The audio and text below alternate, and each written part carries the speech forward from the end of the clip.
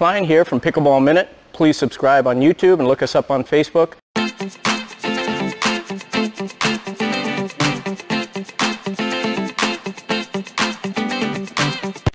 Today's video is skinny singles.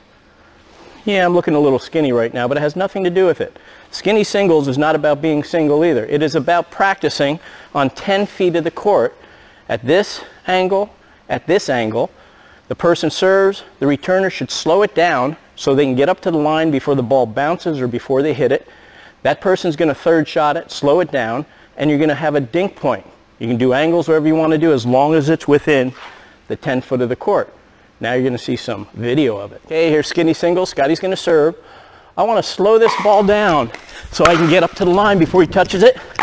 Boom. Beautiful, but over there. So Scotty's going to serve. This is skinny singles. I'm going to slow high deep the return. I get up to the line before he hits it. He slows it down. I put it his toes.